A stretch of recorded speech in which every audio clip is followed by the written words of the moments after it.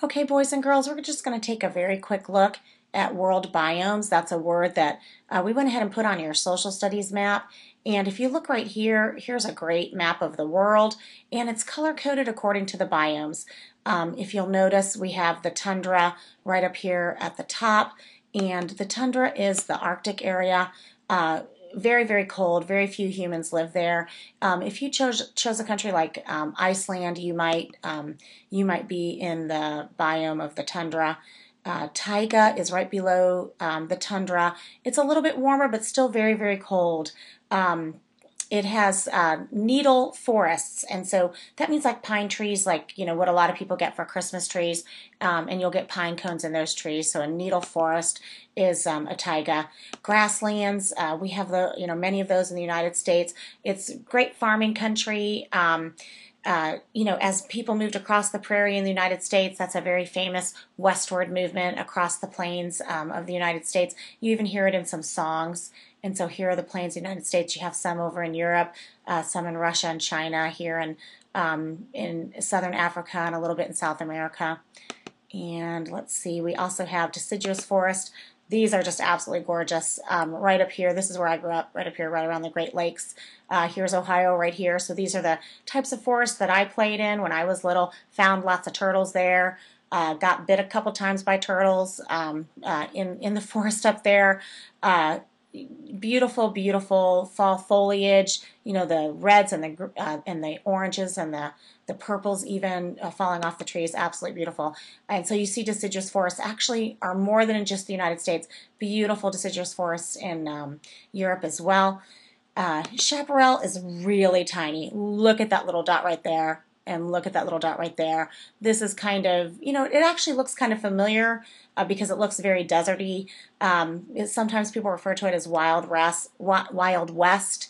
So Chaparral it's actually a very, very small area. We're not going to have very many of those. Desert, we're very familiar with here in Texas, especially if you go to West Texas. You have the sand of the desert.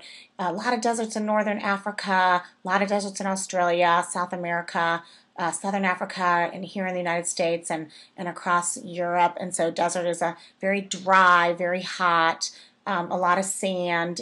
Plants are adapted special to live in the desert because they don't need as much water. Desert scrub, very similar to the desert, a little bit more growth there, a little bit more trees. Savanna, this one kids are usually very familiar with because you have the Lion King opening of the movie on the savannah where you have the birth of the baby lion cub and all of the animals of the savannah bow down to, Mustafa or Mufasa, I guess, Mufasa and Simba. And so that scene in Lion King is the savannah, very majestic, beautiful animals, lions and zebra herds and, hyenas lurking about trying to get the scraps from the food cycle there. You have the rainforest. This is really interesting to note. The rainforest pretty much cuts across the equator. That's because the rainforest needs the most sunlight, and the equator gets the most sunlight around the world. And so you're going to always find your rainforest right around the equator. And one final one, the Alpine. Holy cow. This is absolutely beautiful. The Alpine is, beautiful mountains. Miss Hardy can definitely talk to kids about Alpine forests. She's very, very familiar with them. These we have in very western United States, and you have down in South America. Probably the most beautiful are in this region here in Europe, and you have some more over in Russia and China. But these are just, where you have, you think of the sound of music, and you think of just the gorgeous skiing, and you just want to sit by a lodge and by a fire and you have hot cocoa. That's kind of the idea that Alpine brings up. Absolutely, absolutely beautiful.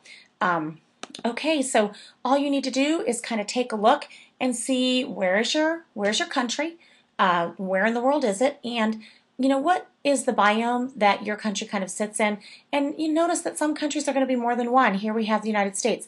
We have like 5 biomes, and that's totally okay. List the ones that you see. It's just an introduction to the word, an introduction to the idea that ecosystems can occur on a really big scale. All right, have fun.